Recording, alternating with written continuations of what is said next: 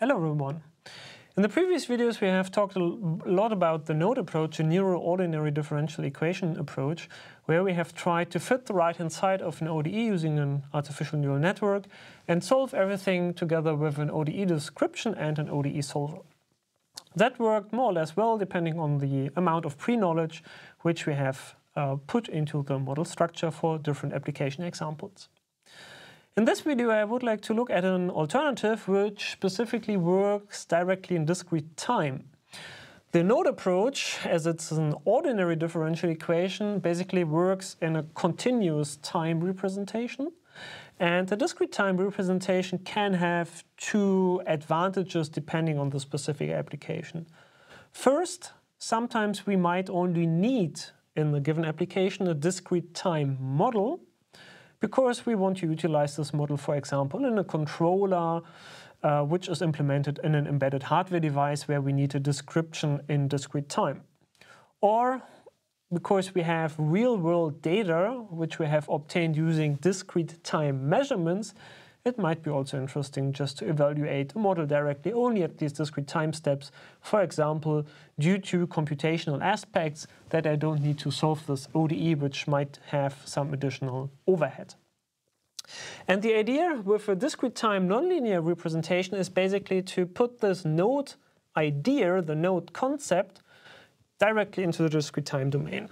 So what we do instead of evaluating and describing the model in continuous time using an ODE, we represent it directly as a state space difference equation. So x dot, x hat at time step k plus 1 is equal to some f w hat at time step xk and uk, that's x hat by the way, giving some initial condition x0 hat, being x0 at the initial time step. And as an output equation, y hat of k is equal to g w hat at x hat of k and u of k. So that might be here also different parameters, so wf and wg for the state and for the output equation. And based on this discrete time representation of the model, we can define our usual loss function, so min wf wg, some loss function being the sum k equals 1 to n of x of k minus x hat of k for some mean squared error loss. Okay? And that is basically just a direct representation of the node approach in discrete time. And as we directly look for this f hat and this g hat, which is now defined in discrete time, we do not need the ODE representation on the ODE solver, which can have, I don't say it must, but which can have in certain application advantages. For example, if I'm not interested in a continuous representation on an ODE, but maybe just in the discrete time notation. And based on the previous examples on the DC motor, on the thermal behavior of the DC motor, I now want to go through a discrete time representation using this difference equation approach as well. So, in this notebook, we will discuss exactly this, a discrete time state space difference equation model. And we want to fit Fw in order to represent the dynamics of the DC motor. So we do not consider in this example the output equation for the sake of simplicity. The thermal behavior of the DC motor, you already have seen this in one of the previous videos. So baseline is we want to fit a discrete time model to this data, which is also represented, of course, on a discrete time grid. So the simulation data is representing discrete time data. We basically will go through two variants of the discrete time modeling approach. The first one is basically a black box style modeling approach. And what I refer to that is that, as can be seen here, we actually really model the state transition from x hat k to x hat k plus 1 without any pre-knowledge on the right-hand side of the difference equation.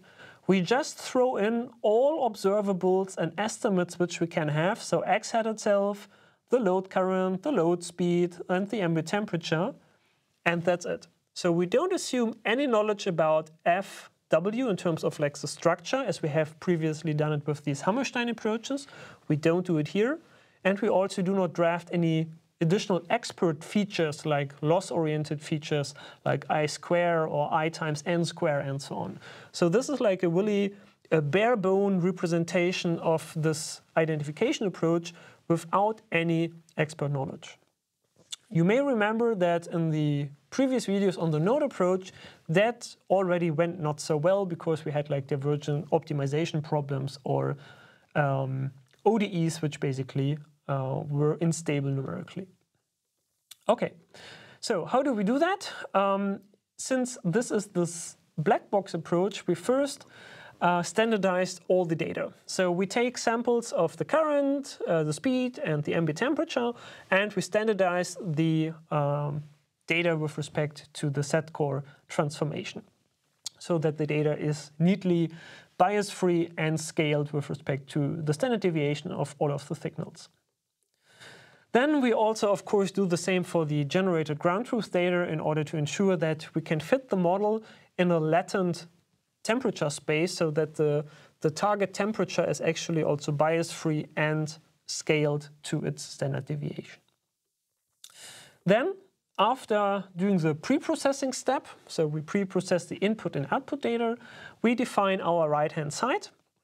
The right-hand side is now a standard artificial neural network without any hidden layer. One little trick, or two little tricks, which we apply here is the weight initialization. We reduce that to a gain factor of 0.05. So that means that the initial weights used for these artificial neural networks are in average scaled down. And we do that basically to ensure that the initial state transitions from xk to xk plus 1, that the change of state per time step is in average, in expectation, limited, so that the dynamics, the discrete-time dynamics, are not overly unrealistic. A second trick, or smart decision, we could also call it, is that we use a 10H activation function. Because we have scaled all the input and output data, what we actually model in the latent space of the scaled data is that we model scaled, normalized, standardized temperature changes. And that means that we do not need to model like a temperature change in like 10 degrees Celsius per time step, but basically the scaled version of it.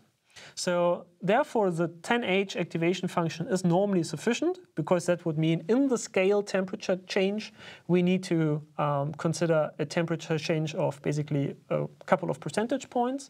And the 10H as such is, of course, capable of positive and negative state changes per time step. So if we would have used, for example, instead a sigmoid function, that would be not so clever, because the sigmoid function in the output layer would only allow us to have positive state changes and not negative state changes. So, but also this is, I would say, not much, let's say, expert pre-knowledge which we incorporate here, but more like smart choices. Okay, with this right-hand side, we define our loss function. The loss function here is a little bit differently defined algorithmically as in the previous examples, because we basically now need to calculate everything in the discrete time domain, and we do it in a non-mutating fashion, such that we can apply algorithmic differentiation through the code and basically ensure that we can do a fast optimization using standard gradient descent methods. Here in this loss function, what we actually do is we only calculate x on every time step. So we do not get like an entire trajectory on x, but we basically calculate x on a recursive fashion, which allows us a non-mutating implementation. And then for every time step, we basically directly calculate the MSE loss between ground truth data and estimate.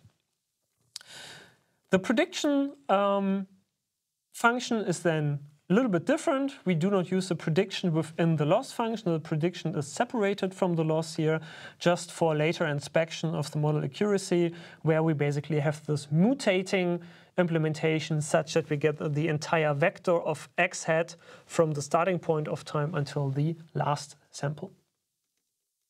Okay, then we define our optimization problem. As usual, we solve the optimization problem using the ADAM solver, which converges very nicely on the training data. The endpoint is 21.4, which is, as I said, in this latent normalized temperature space. And then if we print the result, and of course, what is also done here in the cell, it's not shown here, but we also denormalize then the data, of course, when we print it.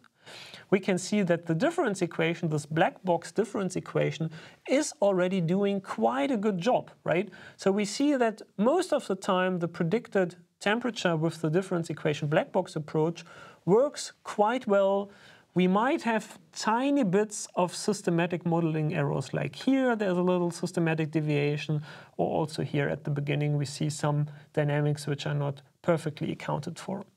But considering that we did not implement much pre-knowledge about the system, just smart choices about the right-hand side artificial neural network of the difference equation, I would say the result is quite decent. What we can do now, if we want to improve the accuracy of our model a little bit further, is we can of course try to incorporate like a priori system knowledge in terms of structure, which would require a lot of, let's say, pre-knowledge.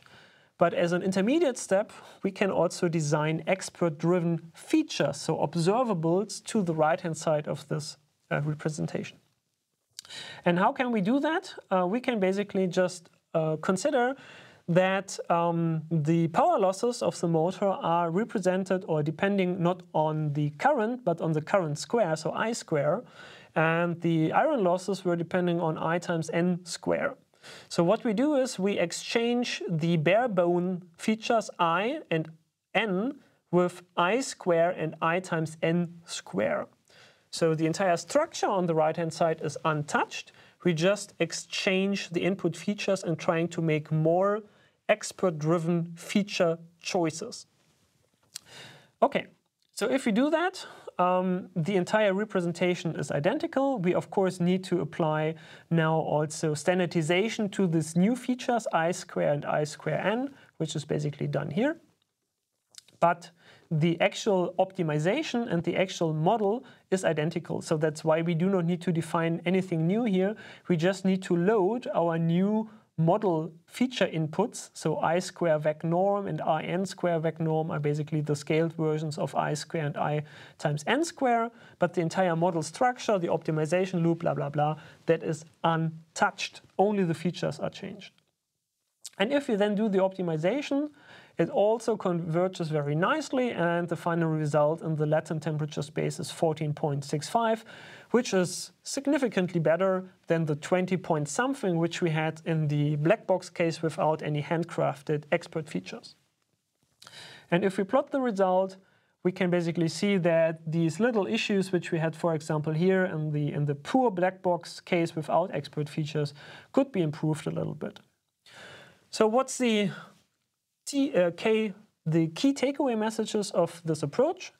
We have first seen that a state space difference equation, discrete time difference equation, can be also nicely applied to dynamic system identification. And we have once more seen the power of incorporating a decent amount of expert knowledge, here in the case of expert features, in order to improve the prediction and simulation model accuracy without the need of in-depth knowledge about the entire system dynamics. So it's always about a good compromise between model flexibility, using, for example, artificial neural networks and allow for adaptation, but also trying to squeeze in the model into the right direction by incorporating pre-knowledge like the expert features in this today's video. This basically wraps up on the idea of nonlinear system identification using difference equations as an attention to ODEs.